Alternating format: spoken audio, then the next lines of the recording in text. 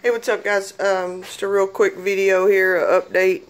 Today was not a real strenuous day as far as working our butts off, but it was an ideas day, and right before your eyes there you have two of the ideas that have worked out very, very nicely. So we just picked up these pickets a little while ago at Home Depot, like $1.60 a piece. And we think it's just going to be awesome for this wall here, this division between the living space, kitchen space, blocking off the bathroom space, leading into the bedroom space. But anyways, yeah, these are great, very cheap. Just have to add in some horizontal supports on the walls here. Had to notch this little corner right here, and we're still gonna have to cut just a real thin one to go right in here. So that's gonna be fun.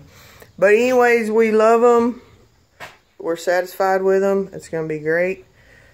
Here is one of the what will be a covered walkway with the storage cubbies over top of the wheel wells. I told you guys about it, but it was covered up with wood, so we just wanted to clear that up so you could see it.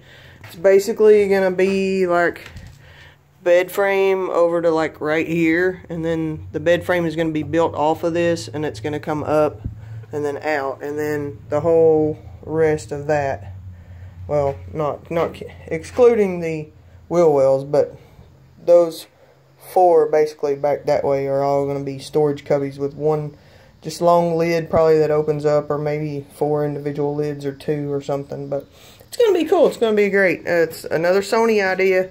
She's on top of it with these ideas. But this too, as you can see, is canvas drop cloths, just painter's cloths. And man, I mean, another great idea.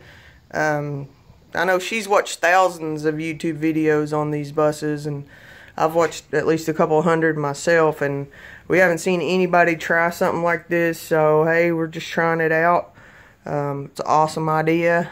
It was not fun stapling it up, but none of the ceilings have been fun for anybody that we've seen, Luan or beadboard or whatever. So it's worth a shot, and I mean, it looks great so far.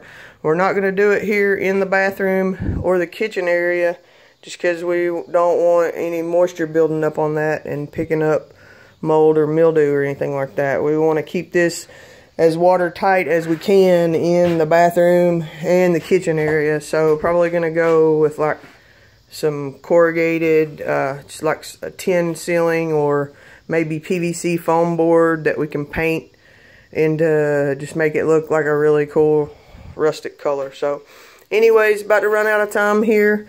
Just a quick video of an ideas day and ideas that came true and we're really satisfied with. So yeah, check back for updates. Peace out.